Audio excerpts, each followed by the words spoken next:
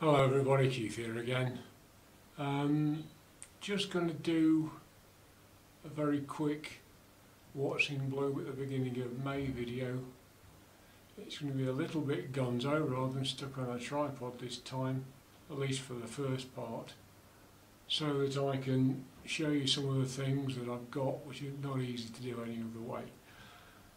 This is my latest Vanda, nothing to do with me, these flowers, this is how it came from Burnham's. I really like this flower. Big, blousy, which is surprising. I don't really like that kind of thing. But I think the contrast between the dark and pale sort of magentas is really, really attractive. It's got half a dozen flowers on this spike. It's growing very well. It's getting watered once a day. I've recently made up some buckets of fertiliser specifically for these, so I can dunk the roots on all three of my Vandas at least once a day as they need it, and do it easily, and it seems to be doing the trick. And over here, of course, we've got something that is a bit special. Psychopsis mariposa, a big flower. I mean, there's my hand. You can see it's every bit as big as that and then some. Quite unusual. If you look here, the wings, if you like, are drawn right back. The upper petal and sepals are drawn right back.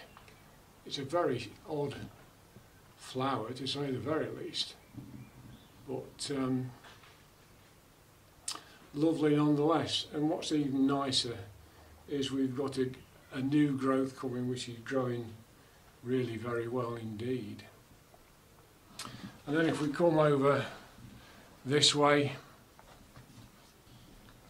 we'll start with the others on the table. Excuse me for taking everything out of shot for a little bit. This is Phalaenopsis Leodoro. This spike has been blooming for a very long time, and it finally sort of finished flowering. I thought, okay, that's it. I'll take the spike off. We've got some other branches that it could pick up on. You can see some in the background there. There's several old spikes that have branched. And before I had the chance to do that, it suddenly started to push on, and it's put some more buds out, and three of them are in bloom. You can see there's another one there ready to come, and it's still going. So quite what's happening with this one, I really don't know. Another one that's nothing whatever to do with me, I killed a Nellie Isla,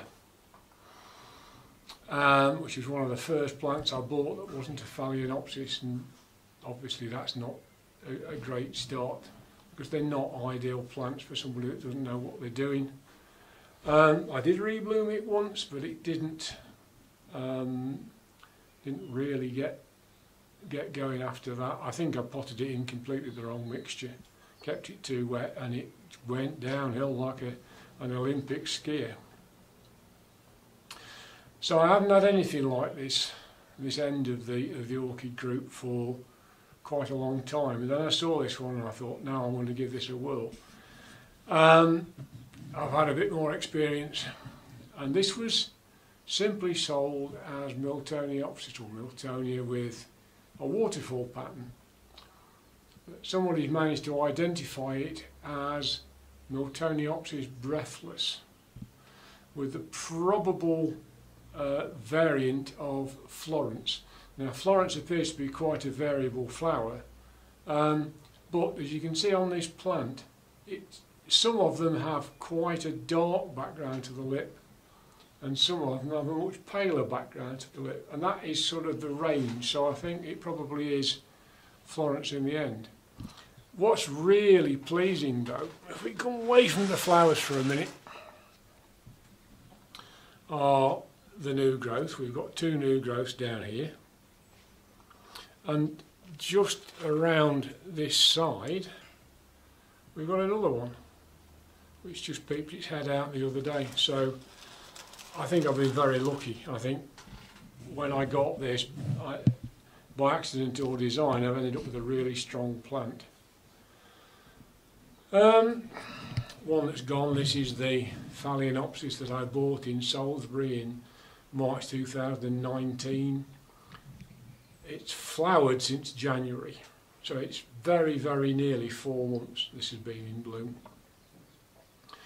Lovely little thing, starts off with a greenish background and fades gently to a sort of pale butter yellow colour over the months. Really vigorous plant. You can see it's got a big new leaf, lots of roots, and there appears to be on this spike, where are we? Can't quite see it, but if I could get the perishing thing to focus, I'd do a lot better. Hang on a second, let me go into manual focus and see if I can do any better. Right. No. Oh, that's it. That's why. There. I hope you can see just there.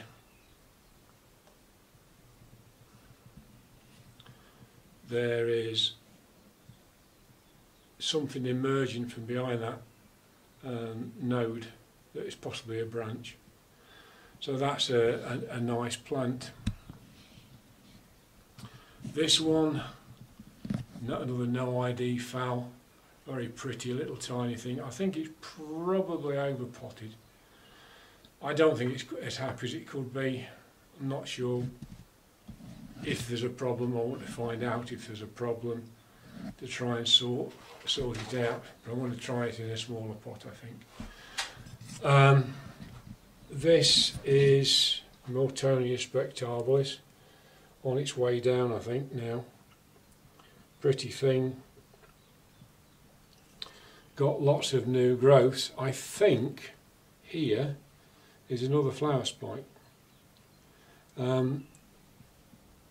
These are a rambly plant, as you can see, quite long rhizomes. They're a bit of a climber as well. I think I'm going to have to look very hard about how these are being kept. I've got some pleats on some of the leaves on these, but these which come out later are not crimped, so I think I've probably got the watering cracked. It's taken a while though. This little beauty is Pleione Morna Lower. Bought it from Burnham's in March 2018 at the East Midlands Orchids show. A lot of pink in it, inevitably. A lot of Pleones have that, but you've got a white hood, which is a little bit different. That's bloomed quite a lot later than the others. And what I've found with my Pleones this year, against everything that people say, is that I've needed to keep the compost moist.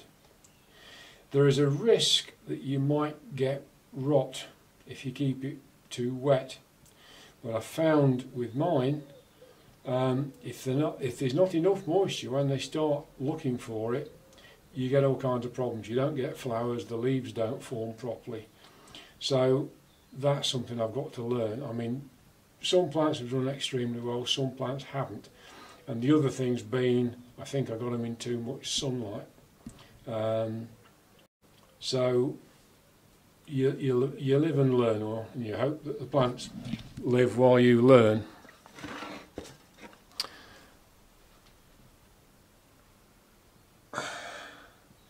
Where do I get it? Dendrobium tetragonum. This is the form giganteum, quite tall. You can see how tall that one is. Rebloomed on old canes. This is the second cane that's rebloomed this year, and this tall cane, which it put up last year, and which was refusing to come into focus, has a sheath which hasn't burst yet. So that's the first group, and I'll go and put these away, and then I'll get the Phalaenopsis, which is about the last of the ones that are in flower at the moment. Right, Paphiopedilums. The American hybrid is on its way down. It's lost 2 of its blooms already, and this one is starting to fade a little bit. This isn't showing new fans, but there are 2 well-developed unflowered fans on it, so it's fine, it's doing okay. Some of the others are working in a slightly different way. Well, that's because these are mottled leaf phals, and they are phals, paphs, that are doing things, that do things slightly differently. I don't know, it's possible.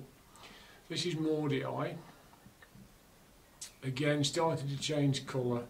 It's been out quite a little while now, so I'm not surprised it's beginning to go. What's nice to see though is we've got 2 new fans here, and there's one that's better developed over here, so that's great. Callosum variant Sublaevi still looks pretty good. Still be alright for a little bit longer, I think. Again, we've got signs of new growth. We've got a reasonably well developed little fan there, but I noticed earlier on, if you can see down at the base of that stem, we've got another fan starting to project, so that's obviously doing okay. Delenatii, again, still looking good. Not, I think, going to go anywhere very soon. I've been told that these don't make a lot of new fans. You tend to get 1 fan at a time, and it only grows 1. But I did notice somewhere, if I can find it again. Oh yes, there we are. I don't know if there's enough light to show it. Let's try and get in close this way, see if we can do any better. No, I don't think so. Hard to see, but take my word for it, there is another fan just starting to show up at the tip of my finger. So that's everything I've got in bloom at the moment. A lot of things are growing quite well. My Bulbophyllum has got 3 new growths on it, and 1 doing really well. So overall, I'm fairly happy that things are doing okay. So I'll leave you with that, and I'll hope to see you soon. Bye.